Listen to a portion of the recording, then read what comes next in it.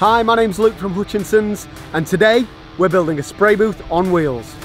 I had a customer contact me recently because they wanted us to build a spray booth for them using our sliding PVC curtains, but they didn't have anything in the ceiling that they could attach to, and they didn't have any framework. So we worked with our fabrication team and they've developed a spray booth on wheels that has the ability to move around. So today we're going to erect the spray booth, we're going to manufacture the curtains for it, and then tomorrow we're going to get it out for delivery.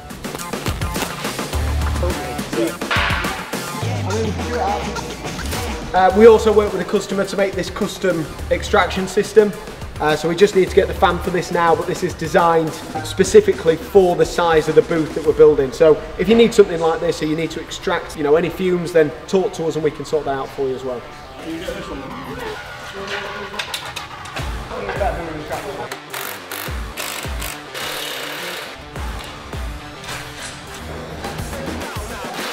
For the spray booth, we're going to be using a heavy-duty translucent fabric. So it's a really special fabric this. We use this for a lot of spray booth customers, and the reason for that is it's extremely heavy duty, but also, as you can see, it's translucent, so it allows light to pass through, but it doesn't show all the dirt and all the defects that are going to happen over time as you use the booth more. This material is also flame retardant, very big tick in terms of health and safety and industry standards.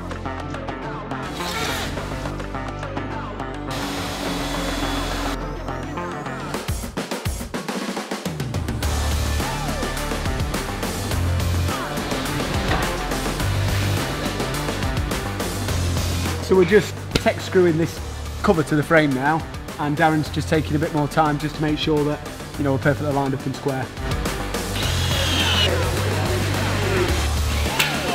3100, 2950. Okay, so we've fitted the sheet to the structure now. I'm really happy with that. So all we need to do is fit the track to the front of the booth and manufacture the back panel and get that installed as well. We're going to make the front curtain now we fitted the track. So the idea is we're going to make it white and clear, so it's going to have a nice big clear vision panel in the middle, so you're going to be able to see straight in, which is great.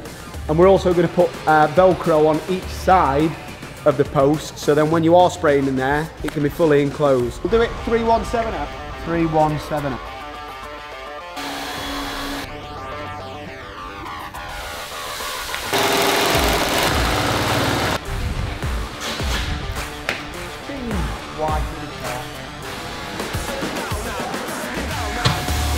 Yep.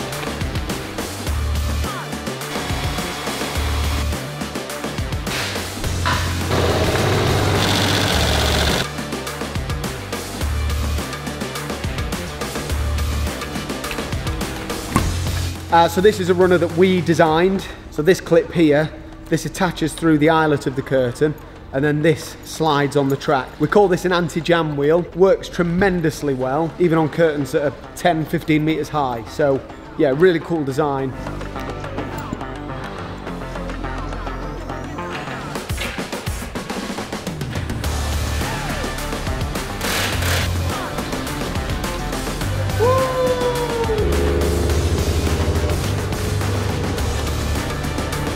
The benefit to a system like this is we can do it in any size, no matter what you're spraying, whether it be large parts of cranes, containers, anything it may be. We can make you a booth this size and cover it in this way.